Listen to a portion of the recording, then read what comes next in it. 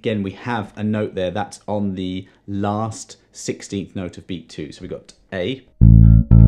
And you have to subdivide the beat. You have to count in order to nail exactly where that 16th note is. So whilst tapping my foot like this, 1, 2, 3, 4, I'm subdividing into 16th notes. So I'm just going.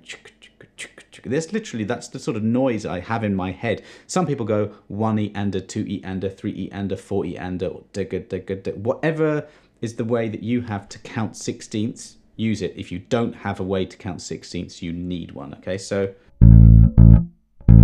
I'm really feeling that.